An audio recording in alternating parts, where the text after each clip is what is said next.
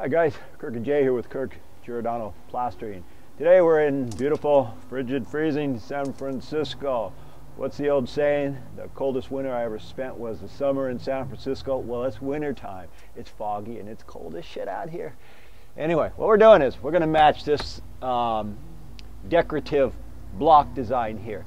And they sent me an email, and so I was looking at the email and I thought, wow, that's we're actually here now. So the email, I was looking at it and I thought, okay, I've done this about 20 times, but this is the first time Jay and I are actually putting this kind of work on film. So I brought all my concrete tools, and these tools are simply to put grout lines or expansion joints in concrete. So what we did is I brought them all. I'll use this one to prove a point. You see that big blade there?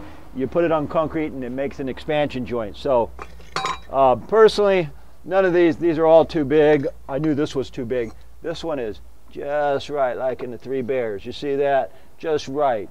So what we're going to do is we're going to lath, scratch, and brown this, and then I'm going to dash it and apply this texture. I'm going to take my levels there and put my levels horizontal and put my lines in it with this tool here. And fortunately, I can't believe how lucky we got. These lines here, the grout lines, expansion joints, what you want to call, are in sets, increments of 10, 20, 30, 40. I thought, man, that's just too easy. Over here on this side, I was going to remove that piece of stucco, but it is a perfect set of increment of 10, so we're going to leave that there. Anyhow, we're going to lath this up, and my corners are going to be, let me turn that damn thing off. My corners are going to be inset because when I get my detail here, I want to come around, and if my corner bead is sticking out for a template, then I won't be able to turn around. So I'm going to put the corners on and inset them and then just mud right over them by a 1/4 inch. That way I can take it and turn this corner here. We'll show you how to do it. It's kind of a fun thing to do. I've done it, again, 20 times, so we'll show you guys how we actually do this. All right, guys, we're not going to show you how we scratch this whole thing. That's kind of unimportant. What we are going to do is we're going to go ahead and scratch this. And by the way, guys, we lath this. Here we're 2 inches thick. So if we're going 2 inches thick, you can put a little extra wire. You don't have to fasten your wire as tight. We want a good fur. So anyway, we're going to go ahead and scratch all of this. When we come back to do that second coat, that's what we're really going to show you. All right, guys, now that we've got all the mud on that we want to put on, what I've done is I've used this wall as a template. Here's my expansion joint. So I went from here to here. You could also measure down. I've used this wall over here as a template. So we already have 2 walls to work with, and what I did is we take our expansion joint after we put on a couple coats, then we kind of just line it up. What I'll do here is I'll make my indentation, then I'll get this level here and I'll line it up, let's see, best I can, and let's see here, get my expansion joint where I want it and get this level. Let's see, oh, that looks level. And then what I'll do is I'll put my expansion joints in, and this is just one more step. We still got to dash this whole thing. You might say, what the heck is a dash? Well, I'll show you as soon as I line this last one up here. And what you want to do is line these holes up and scrape them. Okay, so we're going to do that right there. And it doesn't matter what it looks like right now. It can be ugly because we still got to dash it. What the heck does dash mean? It means we take this brush right here, we dip it in soupy mud. Now you say, wow, you're going to mess up your pretty work. That's okay, guys. What we're going to do now is dash it. Now this is going to match their finish, and also, yeah, I still got to put a line in here, but that's okay. For the sake of explaining this, this is fine here. And I still got to put the lines, and I still got to put the verticals. There are vertical lines that are going to go on this one here. On this side, I already installed some of the verticals just to give me a pattern, an idea where the heck I'm at.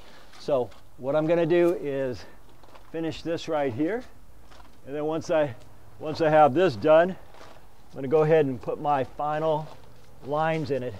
And here's a tip, guys. Once that's done there, you take your expansion and you just go right back over it. You can free form it. Use your eye to get that.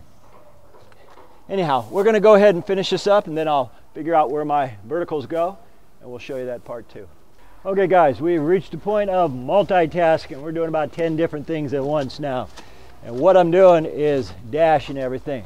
I went ahead and put my horizontal and vertical lines. The only thing I got to do now is some trowel marks to match what they've done. And I've done this every which way you guys can imagine. And I've done this at least 25 different ways. Okay, now the last thing I want to do is I'm wetting my trowel. I'm going to go with some lines that they have. They have them like this. 1, 2, and they have 4 in these. 1, 2, 3, 4. 1, 2, 1, 2, 1, 2, 3, 4, and so on. And then what I'll do is, well, I'll finish this off just to prove a point. And then what I want to match, I'm going to take a guess that these are where those are. Then the last thing I do is take my expansion joint, again this is for concrete guys, and just go over it and get rid of some of that excess dash. Just look at it, just like that. Get rid of that excess dash that's on these expansion marks. When right here, just look at the bottom, line it up, bring it to the top, come down, shake it off. Here again, the same exact thing. You guys get where I'm going with this, and as I said, we're doing a whole bunch of multitasking stuff, so I'm gonna call it an end to this explanation, and what we'll do is we'll show you the whole thing when we're completely done with it. Okay guys, we're all set. I think it come out real nice, match what they have.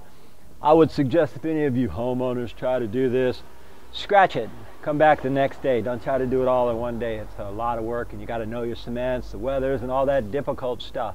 Anyhow, my buddy Robert Miller, he did the whole front of this building here.